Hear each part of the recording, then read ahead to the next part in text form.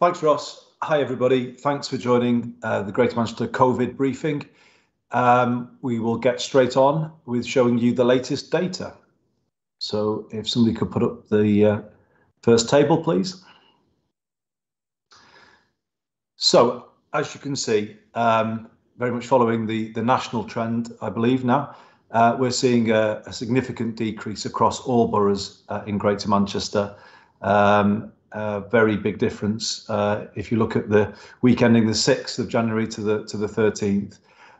One caveat to put on this, and it's a fairly big one, is that we do think with the change to testing arrangements and greater reliance on lateral flow testing, these figures probably are under-reporting the level of infection that's out there. But we're not in any way to suggest that the trend is not significantly downwards, which we believe it is, which is good news. If we could go on to the next table, over 60s, seeing a very similar picture there with decreases in all boroughs. Still a little over England average, and that's the case for the overall figures, but huge decrease week on week. Which of course is encouraging to us. If we could go on to the next slide, which is the age breakdown. Now this is worth just looking at for a moment, because what we're beginning to see, I suppose that the main thing to point you towards on this table is that bottom line of the chart, the 0 to 15 line, where you will just see a darkening again at the right-hand side. So obviously that's the return of schools is beginning to show a rise in infection amongst the 0 to 15 age range. So that is obviously just something as well to bear in mind with the overall picture, and the return of university students as well will need to be factored into this. So overall, an improving picture, but just obviously with those caveats in mind. If we might move on to the next slide, please. So obviously a picture in our care homes, which has got slightly more challenging as we've gone through.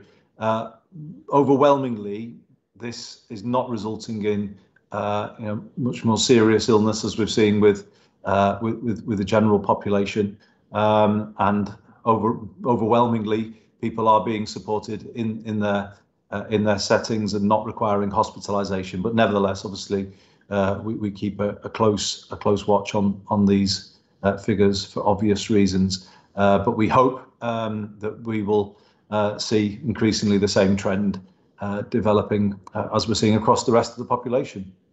If we could look at the next slide, please. There we go. Just go back one. So this is obviously encouraging in that the figures that we've presented obviously increasingly now are, if you like, backed up by the hospitalisation data. So a significant fall on weekly admissions for patients whose obviously primary diagnosis is COVID-19, but also a fairly significant drop now in the number of people being diagnosed within the hospital setting. And that too is beginning to be felt with regard to the position in beds, although it is important for me to say that at that 1,200 level, there or thereabouts, in terms of the number of patients in general hospital beds, that is not as high as it got to in 2020, but it's not that far off. So, this is still representing significant pressure on the hospital system, albeit not transferring through into pressure on high dependency or intensive care beds, but nevertheless, this is a huge pressure on the hospital system. And as we know, the NHS overall is still under very significant pressure. If we might move to vaccination, please. There you have the breakdown, a picture that continues to creep up. Now we're looking particularly at that line 18 to 49, 37% having had their booster. Now, some of that figure has been held back by the number of infections that have been out there and the people who've been able to take up their booster. as case rates come down, we would obviously hope to get that back up. And I would just want to put this in the government's mind with regard to thinking around what comes next. We think it's very important not to do what was done last week and give the impression that it's all over and people can stop worrying. It clearly isn't, and there are ongoing risks of new variants. Of course, we would want to move sensibly towards a place where people have fewer restrictions on them, of course, and we want to support the city centre and get people back to work where we can. But obviously, it's important that we don't give the message that that all pressure is off and there's nothing to worry about. We think it's very important that we continue to get the message out there that people need to come forward for their booster when they can. If you look at those vaccination figures, it does mean, if you take obviously younger people into account and people who have exemptions from the vaccine, that still around 60% of the population in Greater Manchester has not had their booster, had a booster jab. Therefore, there is still a high degree of susceptibility to Omicron, and it's really important for us to continue to stress that. I'll finish on a couple of NHS-related points, if I may, before opening up to your questions today. Firstly, to raise a concern that was discussed at the committee today, which is the position with regard to mandatory vaccination of NHS staff. It is a concern that has been brought to us by trade union colleagues who are reporting that there is some difficulty with this issue amongst the workforce, and a proportion of people who are saying they won't come forward. Obviously, the 1st of February deadline is looming. And as we understand it, for those who do not take up the vaccination, it's not a case of redundancy, it's termination of contracts. It's a very kind of serious situation, particularly with the ongoing pressure on the NHS. I personally would prefer a position where people are strongly encouraged rather than mandated. Obviously, there's an argument to be had about that. But I would say to the government that they do need to keep an eye on this issue and ensure that we're not seeing the loss of significant numbers of NHS staff as that deadline gets closer. So it's a concern that has been registered, if you like, this morning at our meeting. The second message that we were very keen to get over to people, though there is considerable pressure in the system, as I said before, we don't want people to feel that they can't come forward and seek support from the NHS, and have been some signs that people perhaps are holding back again. The message is today very much one as if you need to see your GP, if you're concerned, please obviously seek support, and obviously if necessary attend A&E. The message from this system is that we want people to continue to come forward should they need the support of the NHS. It's very much there for you, and people should use it if they feel they need to. And I'll finish on this point, Ross, before turning back to you and opening up to people's questions. In that vein, some good news to report today is that a decision has been taken across the Greater Manchester system to restart elective activity, and that is happening this week. I think I said to you a couple of weeks ago that it would be kept under regular review. It has been kept under review, and a decision has been taken now to restart activity. Probably will begin with day cases, and then move to other procedures as we get into a position where that can be done. Patients who have had operations or procedures cancelled should just wait to hear from the NHS. But the good news is that it is starting again, and hopefully, as we make further progress on the number of people who are in hospital who can be discharged, we'll be able to progressively increase the level of activity and get back to what might resemble a normal level of service. but there is obviously, as I keep stressing, considerable pressure on the system, so people will have to bear with our NHS colleagues. So Ross, I think I will leave it there. Some good news to report from the Greater Manchester NHS there. I know it will be well received by patients who've been frustrated by the current situation, have been worried, and glad to be able to say that today. I'll hand back to you, Ross, and we'll go through people's questions from here. Thanks very much.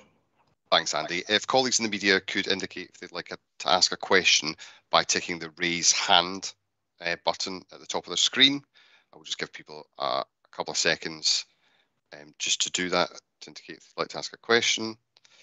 Going to go to Rowan Bridge at the BBC first. Rowan, you should be able to unmute yourself now and ask your question. You just need to unmute yourself, Rowan, sorry. Can't hear us. No, I know. Just wait. I'm hoping that Rowan will be able to tick the unmute button. I've unlocked his microphone and he should be able to just unmute himself in the normal way. While Rowan, are you able to unmute yourself? I know we've had problems with this before. Rowan, while you do that, I'll leave your microphone unlocked. I'm going to go to Andrew Knoll. Andrew, you should be able to unmute your microphone now and ask your question. Yeah, can you hear me? We can. Thanks, Ross. Yeah, Andy, on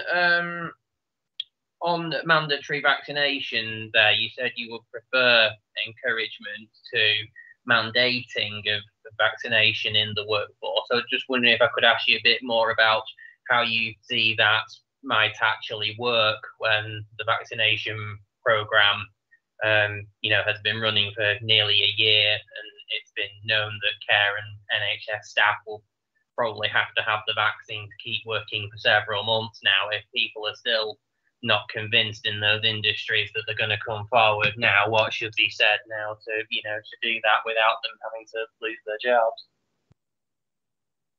Thanks, Andrew. It's a difficult situation, and I know that there will be many people who support what the government has tried to do here, and you can understand, if you like, the reasons that lie behind it. It was pointed out at our committee meeting today that already NHS staff are required to have a number of vaccinations before they start work, with regard to hepatitis or MMR or other vaccinations. So, it is obviously already part of standard practice. But the question is, you might say, the context in which this particular requirement is being introduced and the way it's being done. It is fairly heavy-handed to say that it's a termination. It's causing, as I said before, some concerns amongst trade union colleagues. And the question comes down to it. You can see what it's trying to achieve, but if we get to a point where we're a couple of weeks away from the implementation of this, and there are significant numbers of NHS staff who are not doing it, what then? And I don't think anyone wants to see, I personally don't want to see the termination of NHS staff contracts at this particular moment in time. So it's just simply to raise the concern, Andrew. This is a challenging situation for the NHS. The intention here is obviously to get people vaccinated, but obviously also to support the workforce and relieve pressure on the system. And the question is this policy going to achieve what it wants to achieve, or could it cause a problem in a different part of the NHS? And I think that does need to be kept under review at this particular moment in time. And it was obviously a concern raised at our meeting today. Thanks, Andy. I'm going to go back to Rowan and see if he's able to click the unmute button and unmute his microphone. If not, I'm going to ask Rowan if he could drop me a It's not message. a ploy, Rowan. It's not a... I know, honestly. The BBC's under pressure this week. Honestly, it's not an attempt to silence you.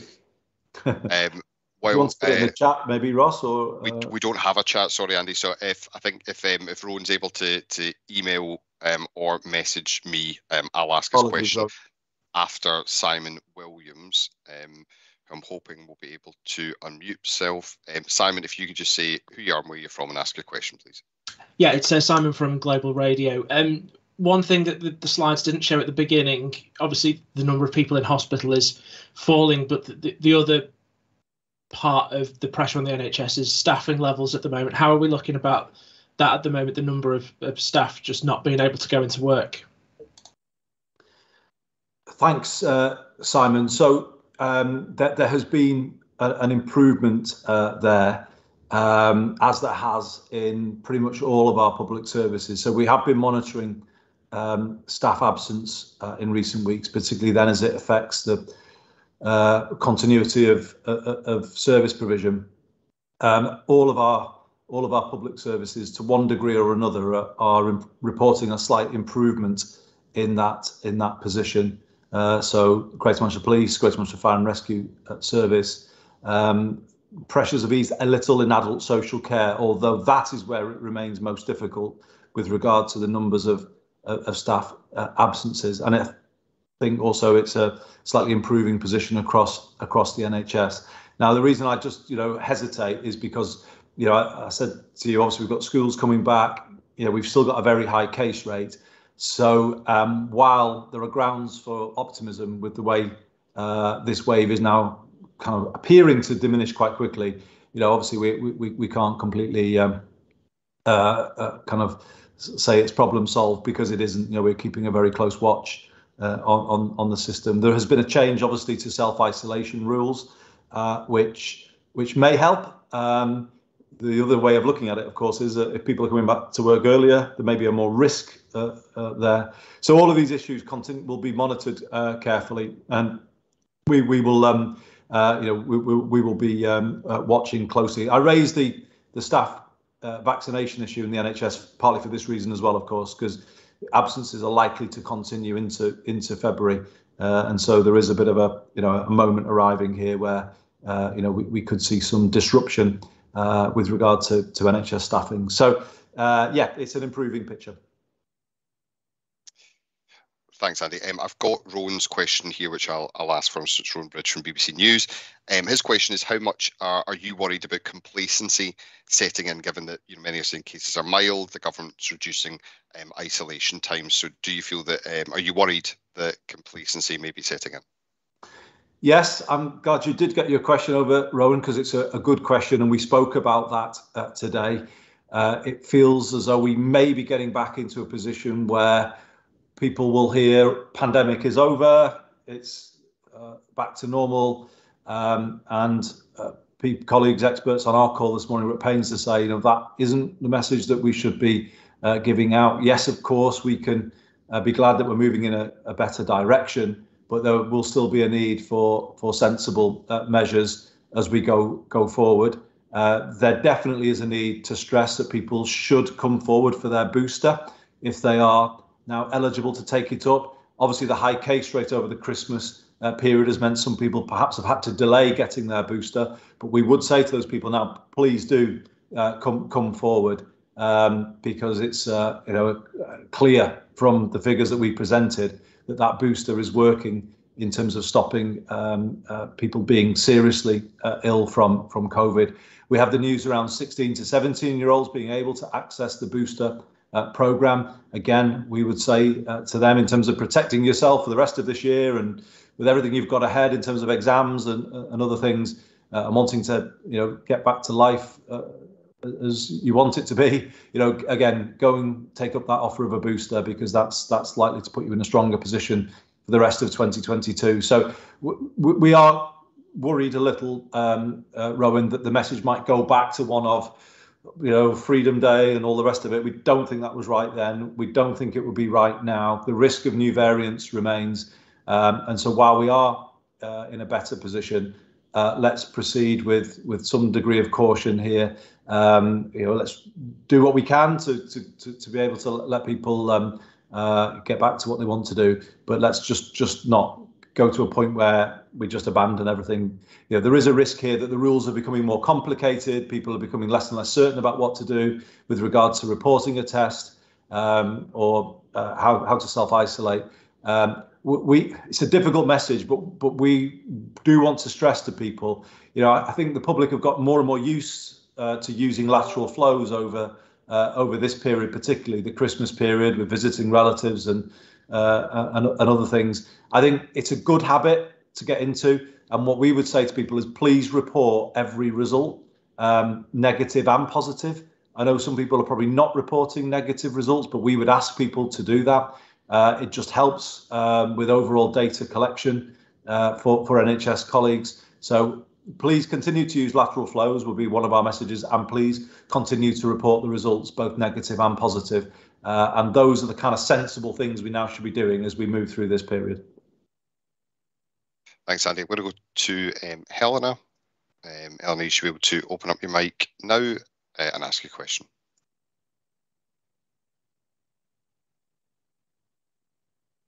Can't hear Helena, sorry. Helena, it looks like you have unmuted, so... Is that better? Yeah. Is that better? Yeah. Perfect. Sorry about that. A couple of questions from me. Firstly, do you think all COVID measures currently in place should be lifted on January 26th when Plan B runs out? And secondly, can we get an update on staff absence within social care? Have you managed to find out a more precise figure for the level of staff sick or isolating within care homes? Thanks, Helena. So on your first question, I mean, obviously we want to see people returning to work, obviously, because that helps support the Greater Manchester economy. So I would imagine that we would support a kind of greater ability for people to go back to the office environment. What was clear from the consensus on the Greater Manchester call this morning is that we don't believe there should just be an abandonment of everything, as we said last time. We think it is right to continue to ask people to wear face coverings in enclosed spaces, on public transport, potentially in supermarkets. So we would ask that be borne in mind. There was some briefing around at the weekend that suggested the government was going in that direction. We think that will be a sensible place to go. I mean, the truth of the matter is, we've obviously lived through an Omicron wave here, or we're living through it, and we're hopefully coming to the other side of it. But there could be, and there will be, other variants that we have to contend with later this year. So let's not repeat the mistake of last year, which I think was a mistake in implying that it was all over, because it isn't all over. We've got to be careful because obviously the position in a different country could affect us. So we can't just look at our own situation and think that that's all sorted. So that's where we are, if you like, on that. In terms of adult social care, so rather than, obviously it's difficult for adult social care given the multiplicity of settings in terms of where care is given, and there's domiciliary care as well. What we are looking at is a sort of red, amber, green rating across the 10 districts with regard to adult social care. And the truth of the matter is it's a mix. So in about 2 or 3 of our boroughs, there are particular pressures on the adult social care system. And there is some work going on between our districts to support each other through this. It is a slightly improving picture, as it is for other public services, as I said, but adult social care remains very much, if you like, at the top of our list of concerns. And we had a specific presentation on it this morning. As I say, it says that there are still considerable issues, but they are beginning to ease as they are in other public services. Thank you. I'm going to go to Maya. Maya, you should be able to open up your microphone now. Hiya. Hi. I just wondered if you could put a number or a percentage on the number of staff that the NHS might risk losing in the region in regards to the mandatory vaccines.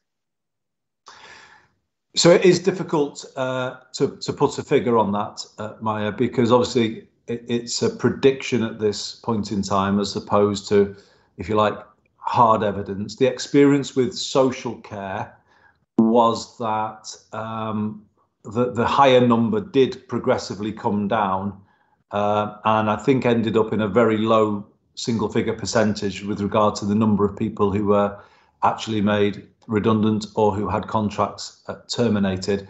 From speaking to trade union colleagues last week, they expressed a concern that it was, still a higher number of staff who were expressing misgivings about the policy.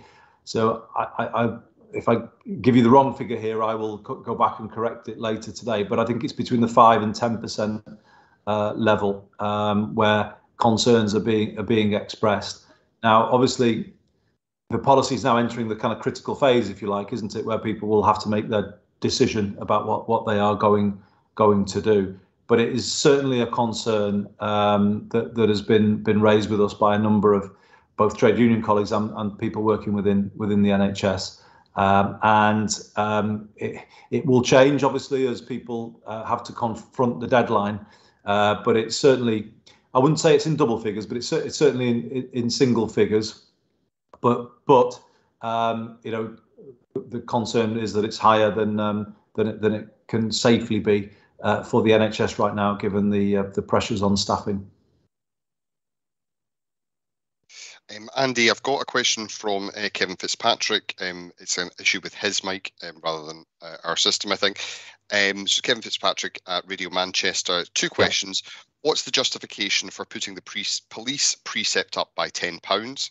And the second part of the question is, Radio Manchester are running a story about the need for more electric charging points today. What is Greater Manchester's plan to address the shortage, especially as under the clean air zone, more people are being encouraged to go electric? Yeah, thanks, Kevin. So on the first part of your question, you may remember this time last year, I didn't agree to a full precept increase for Greater Manchester Police. Back then, the government had suggested a £15 increase, and I didn't do that, given the concerns that were being widely expressed about Greater Manchester Police. It didn't feel right to, if you like, just say, throw money at the problem. A message had to be sent that we expected Greater Manchester Police to sort out the internal problems that it had. Obviously, a year on, we are in a very different position where we have a new Chief Constable who set out a new plan that I think commands broad support, where we're talking of doubling the number of arrests, attending every burglary, massively focusing on the communications branch, whereby we want to see improvements in 101 call handling times and 999. And that is a big focus for any precept, if agreed, coming in to the system, as well as continuing to repair the damage with regard to loss of staff at the front line. And we're getting close to a point now where, if you like, half of the damage has been repaired. So the 2,000 officers that we lost, we're getting close now to having 1,000 officers back. So, continuing to put resource in to bring GMP back up to where we all want it to be. So that's the clear justification, Kevin. We didn't give GMP the full increase last year, but we now have a Chief Constable that's commanding a considerable degree of confidence. We have a police force where morale is rising as a result. We have a plan that the public strongly support. It feels that this is the time to back the Chief Constable, back our police force and the direction in which they're going. And I believe the public will want to do that, given obviously how important these issues are to people. On your second point about EV charging, obviously we have been beginning to make further strides on that. We have seen a number of new electric vehicle charging points go in last year with our partner, and we're looking at around 200 more going in this year. Obviously, the clean air zone is not just about electric vehicles; it's much broader than that. But obviously, these measures are hopefully self-supporting. and we'll continue to update on the rollout of EV charging points throughout the course of this year. Thanks. I'm going to go to Jen. Jen, you should be able to unmute yourself now. Can you hear me? Yes. Yeah, can hear you, Jen. Excellent. Just to follow up on Kevin's point about the police precept, I know you didn't put it up by the maximum last year, but you have put it up previously, and during that time GMP has got worse. So why would people want to pay more tax now when their tax previously hasn't led to improvements? And what did that money go on if GMP actually declined during that period? And just on the clean air zone, I think you've said a couple of times that you are interested in looking at what alternatives might be available to the plan that's currently drawn up, and you're looking to go back and talk to the government about that. I wonder if you could just expand on what any of those alternatives might look like, and whether or not any internal work has begun on sort of researching and analysing what that might be. Thanks. Thanks, Jen. So on the first part of your question related to policing, I mean, we were in a difficult position if we go back a few years where the central police grant was still being cut. So obviously GMP is more reliant on the funding it receives from central government than other police forces because of our council tax base. The central grant makes up more of the budget than it does for other areas. So in some ways, we were having to ask local residents to, if you like, patch up some of the problems that were coming from those cuts. In terms of what they saw for that, well, they saw more police numbers. You know, we began progressively increasing the numbers from 2017, 2018, 2019 to a point now where, as I say, we're back to a point where at least half of those we've lost are now in place or about to be in place, and that is obviously a foundation upon which we can continue to improve GMP going forward. So, you know, that was the right thing to do, to stop police numbers falling to a point where they got far too low. But you know, it's early days, but I think we are beginning to see signs of improvement. And with this backing, I will be held to account for saying this, but I'm confident it's true. Greater Manchester Police will make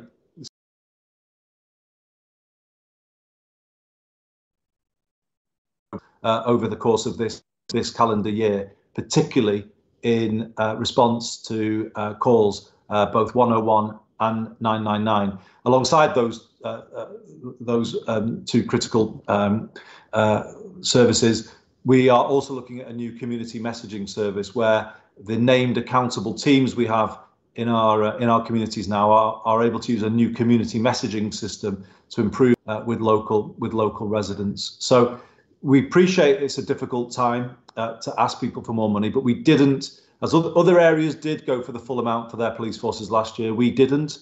But now that we have got a direction of travel that we believe the public will support, it is the right time to back the police with new resources. And with some of the uplift in the government grant that we're receiving, we can also start to expand areas that have been neglected in recent times, such as roads policing. So we are looking at 60 new officers coming on stream to support better roads policing, and we think these things reflect the priorities that people are identifying. So that's where we are with regard to Greater Manchester Police. Jen, turning to the second part of your question on clean air, obviously there's a limit to what I can say on this at the moment, given that the Greater Manchester Clean Air Committee will be meeting later this week to consider whether to support the recommendation to the government for a pause in the release of what we call the phase 2 funding, and then a review to be carried out of the scheme. The issues are identified, though, in that there's been a real change in the vehicle market in the course of 2021, and it's absolutely right that we respond to that. And obviously we've been following that closely over the last few months. I believe the leaders were right to make the intervention that they have, but it is now for the committee to decide whether or not to proceed with that request to government for a review. All I can say is we are listening to what people are saying. We are under a legal direction. So although people like to say this has all been driven at a Greater Manchester level, that clearly isn't the case. This is the law of the land. We have to get the air down to legal levels. The government is requiring us to do that. What we want to do is to do that, to clean up the air without losing a job, a business, or putting anybody into hardship. And we are obviously open to any solutions that can help us achieve that. So there's a limit to what I can say today, Jen, because I don't want to preempt the conversation that the committee will have later this week. But we had positive engagement with the government last week when Michael Gove visited. I think there is an understanding of the situation that we are in, and we very much want to work with the government to get the right solution. Thanks. I'm going to go to Adam Clark. Adam, you should be able to unmute your microphone and ask your question now. Thanks, Ross. Andy, a couple of questions. One on GMP. Obviously, it's the neighbourhood policing week of action. How key is neighbourhood policing for what GMP do and their various different resources? And secondly, you referenced the visit of Michael Gove in the previous answer to Jen's question. Obviously, you visited Gig Lane with him and other local councillors in Bury. I just wondered what your reaction is to the latest news regarding Bury Football Club and Gig Lane. Yeah, so firstly, Adam, I mean, neighbourhood policing is absolutely, if you like, right up there in terms of our priority. And it's why, as I said to Jen a moment ago, we've been kind of recruiting people to put back into our neighbourhood teams. And it's not just the frontline teams, it's also getting more resource into the boroughs at a senior level. So we've gone back to a chief superintendent for every borough. So the kind of process has been to strengthen the whole neighbourhood operation, both in terms of the teams that are out there and the supervision of those teams at the borough level. And part of neighbourhood policing is, of course, improving communication, and I've just described what we're doing there. And overall, it's about high impact, responsive policing. And what GMP are committing to do is to maintain this year something they launched last year called Operation Avro. I don't know if you've been following that, but this is an approach where GMP are going round the boroughs and having high impact days where there's surging of officers into particular boroughs, a real engagement with the issues that those communities are facing, confidence building. So this process will continue throughout 2022. So I am absolutely confident that Greater Manchester Police is moving in the right direction.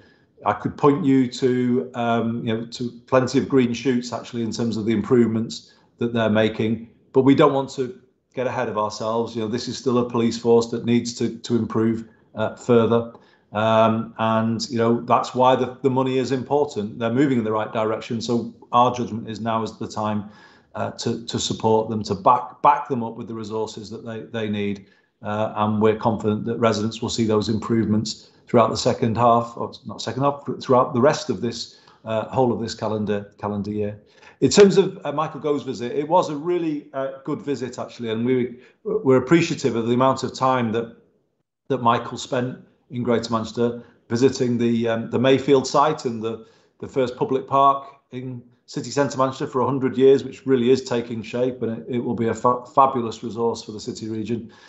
We had further discussions with Michael before heading to Bury, as you said, and it was brilliant actually to be there and kind of see. The last time I was there, people's faces looked very different. There were dark clouds hanging over Gig Lane. It was not good for anyone who cares about football in our communities or in this country. And it was just brilliant to be back there on Friday with blue skies above Gig Lane, smiles on faces, and the monumental effort that's gone on at a local level from volunteers and supporters groups beginning to bear fruit, and people beginning to feel that we're looking at a prospect now of football returning to Gig Lane. within a reasonable time frame. What I did say to the supporters groups is that they've got my full support, particularly in working with the FA to get obviously a Bury Football Club back re-entering at an appropriate level, given the club's history and given what the supporters have been through. So let's be realistic here, and let's make sure that they can re-enter at a level which means that the club can see a reasonable path to regaining its league status within a reasonable time frame. So I'll be strongly supporting the work of the supporters in that regard. Congratulations to Eamon O'Brien, leader of Bury Council. Bury Council obviously approved funding and are backing the club. We're all talking about how we can make Gig Lane a real community resource at the heart of that area of Bury.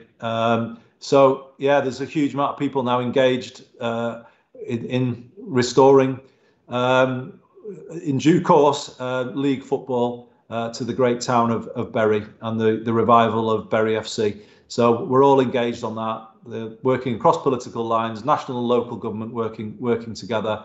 I hope after a really, really tough time, Bury fans can finally see some light at the end of the tunnel. Thanks, Andy. Cheers, Adam.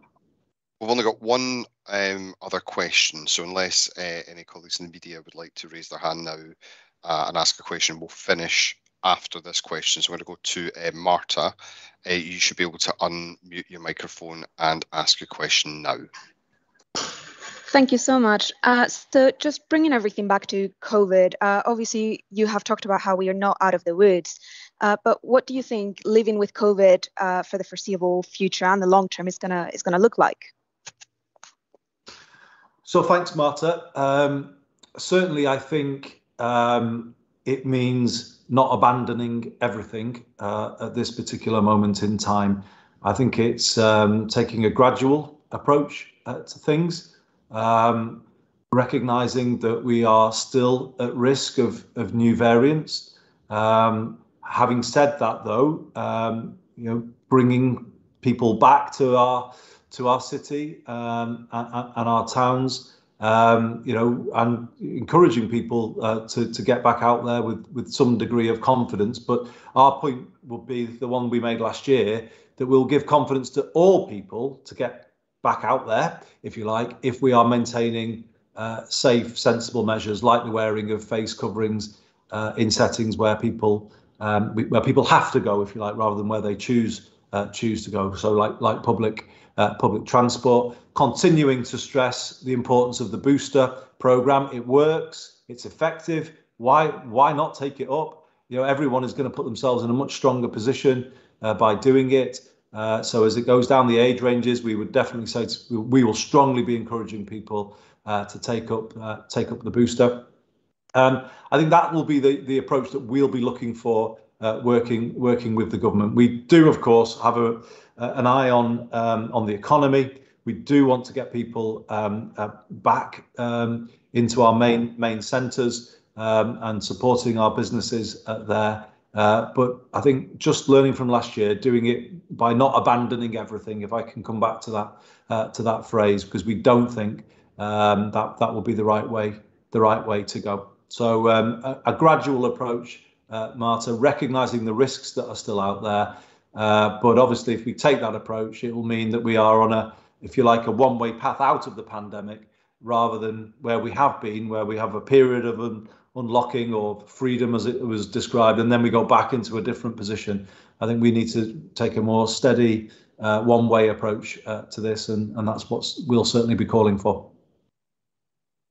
Thanks, Andy. That's all. Thank you. Thanks, Marta. That's all the questions we have. We'll see you next time. Thank you for joining, everyone.